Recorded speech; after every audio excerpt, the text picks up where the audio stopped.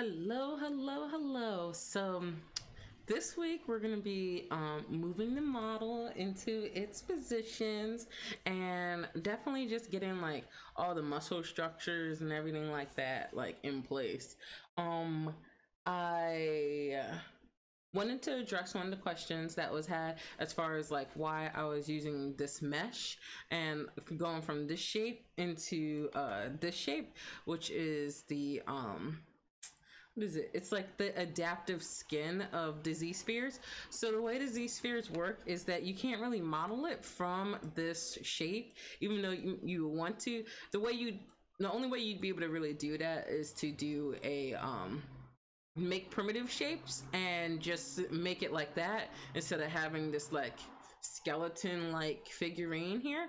So you have to go into adaptive skin, and then you actually have to like you get your adjust the density here, and then you can finalize it. So I haven't finalized it yet as far as okay, like this is what the character is going to be, but yeah, that's why I have to press the command A to check in between the shapes so I can go back and forth. And yeah, definitely I wish I can sculpt off of this, but it doesn't allow me to. It's definitely like you want this, you got to start from like you actually have to go all the way from the beginning and make like circles and cylinders and do it that way. So this is the way I'm doing it for now.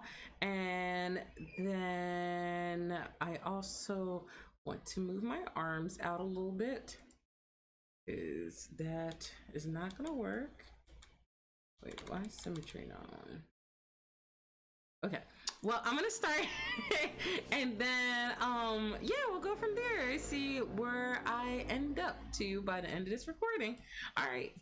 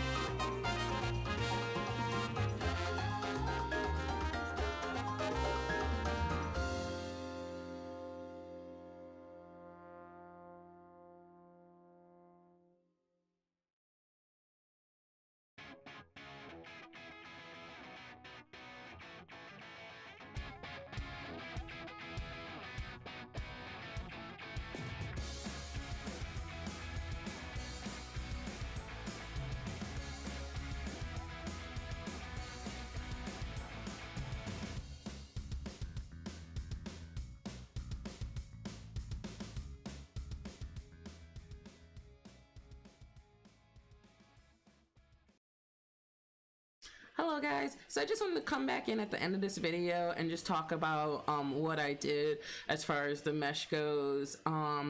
I turned it into a adaptive skin so that I can like actually like sculpt on the spheres. The shape that I originally had, yeah, that was like I would have loved to have sculpted on that, but when it adapts over, it's not really like, it changes it to like more of like straight cylindrical kind of like shapes and everything.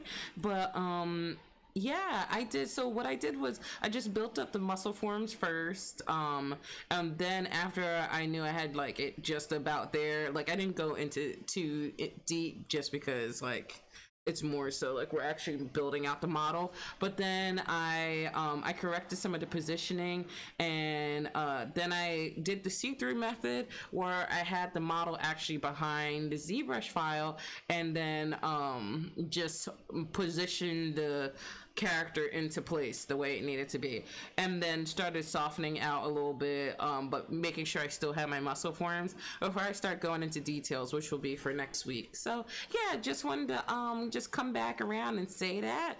And yeah, I'm excited for next week to be able to like start really defining the shapes and really like cleaning up the character and everything. I definitely want to build up on the hand region. The fingers are definitely not done. And I want to yeah, start dropping in those like details and stuff in the face. I'm excited for that too, because it's been a while since I worked on the face, so I want to see how I would do it in a more realistic form instead of stylized. So all right, I'll see you guys next week.